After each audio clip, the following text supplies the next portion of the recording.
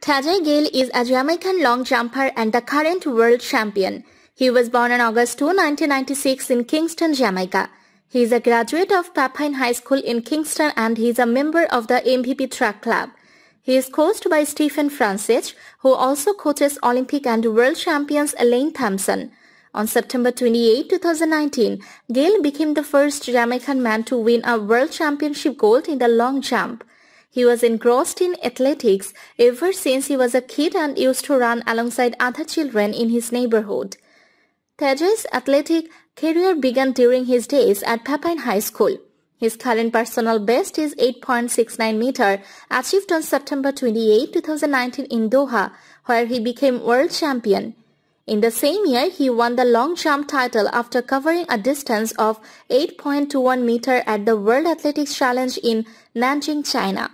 He claimed the gold in an upset of the heavily favored Cuban long jumper Juan Miguel Echevarria. He also beat the 2016 Olympic champion Jeff Henderson and the 2017 world champion Luvo Manyanga.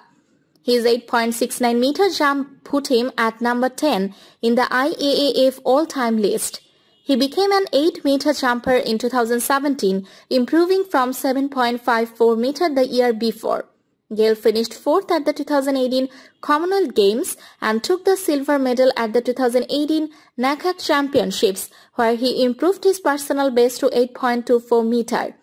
Tajay Gayle made his career breakthrough in 2015, winning the 100-meter title at the Jamaica National Championships. In 2016, he competed at the MVP track and field meet and bagged the title in 200-meter by clocking 21.34 seconds.